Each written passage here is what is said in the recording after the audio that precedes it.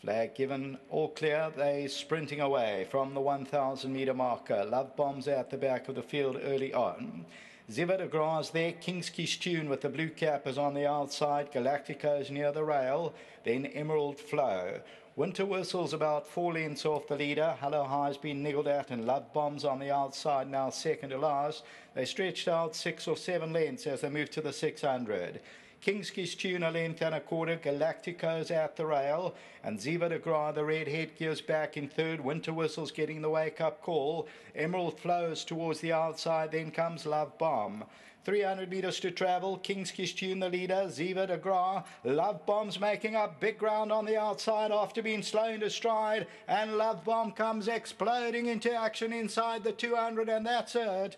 Love Bomb to win by 3 lengths. So Love Bomb, after being slow, wins 3 to 4. Second, Ziva de Gras, then came Winter Whistle and King's Kiss Tune.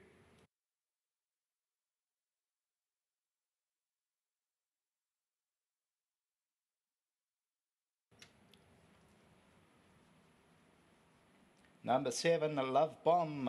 Well done to Frank Robinson and the Whitakers. And the Oratorio, after being sluggish into stride, makes up the ground in a couple of strides. And look at this, gets eased up at the line. It pays up at 10 Rand and 4.30. Wins by 4 to 5 lengths. Number 7, Love Bomb. Ziva de Gras runs into second position. Third place will go to the tote favourite, number 2, Winter Whistle, and fourth to number 8, King's Kiss Tune, and then came Emerald Flow. So as we look at this, Love Bomb on the extreme right-hand side, just a flick down the neck, and then a second one, and then just in a matter of strides, Love Bomb comes to good and goes on to score and wins it by that 4 or 5 lengths. That's the running of the first race. Until the running of the second, back to the studio.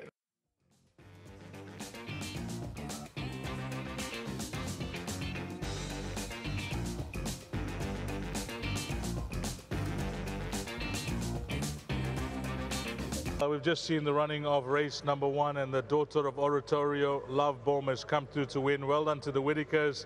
See, they also bred this with Mr. Wiggett, and Sean Veal doing duty for Frank, and Frank just telling me off air that she's the type of filly that shows him a lot back home. You really like her back home, Frank?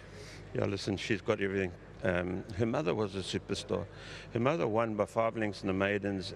She went back to the yard, and the next day she rolled in the box and fractured a hock, and she never raced again. But she was a really good filly. So they bred a few with her, and they lost them.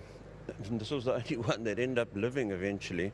Yes. And from day one, she's always looked like a good filly. She reminds me a lot of that filly Chocolicious I had. You know, she's just got everything, temperament.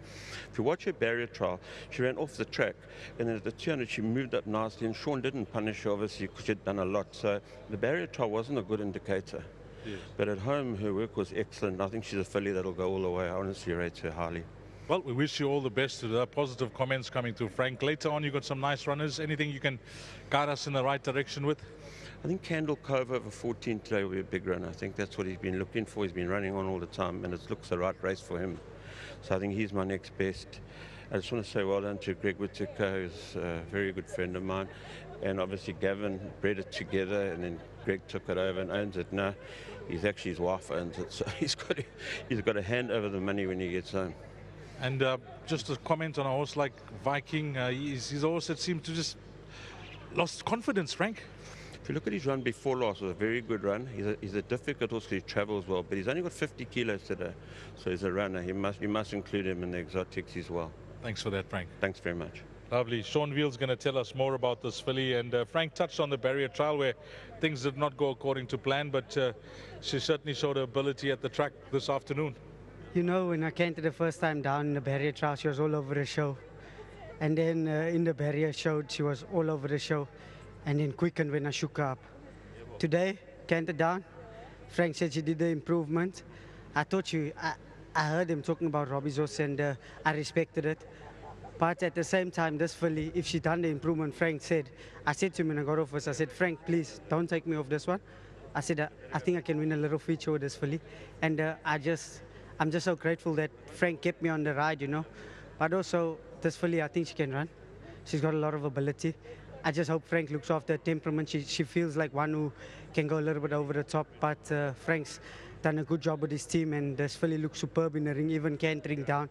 She was still a bit green today, but at the 600 was race over. Just, well, you know, while I'm here, this well done to the track manager. We're always giving him stick about this and that. Today the track is in superb condition, so well done to him. He doesn't get a lot of credit for this track, and he's done a superb job today.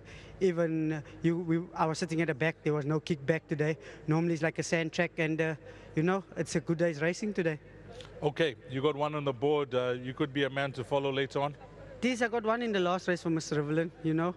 It's a bad race, so I'm hoping, because he is supposed to be my best ride today, so I'm hoping more than anything that he duly obliges for me. If he doesn't, just well done to Frank and the owners for the opportunity, and to my wife and my two boys, this one's for them. Nice one. Thank you. Lovely. And then let's get the winning groom in. His name is Sapiso, and getting his 1,000 Rand from Sipasele, representing Hollywoodbets Argyle Yusuf team member. Thank you to the winning groom there, who is Sipiso. Okay, that's a wrap of race number 1. The start of the bipod is done and dusted. Up next will be race number 2. Place accumulated time. Time to jot down there will be 13:30, 1:30.